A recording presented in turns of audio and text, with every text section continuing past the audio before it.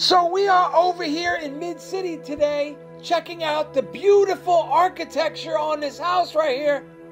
Man, I got a crow in that yard right there.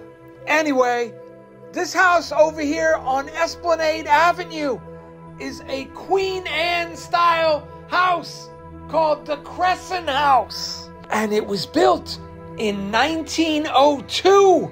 They got the wrought iron gate out here with those fleur-de-lis on it right there. And they got a turret right there with the pointed roof.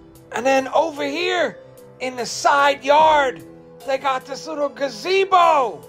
You can see the craftsmanship that they put into this house right there. They got that stained glass window up there. And then over here on the side of the house, they got those wrought iron bars keeping those chimneys honest. Now, a lot of these Queen Anne style houses in New Orleans, man, there's that crow again on that fountain right there. That's a bad omen.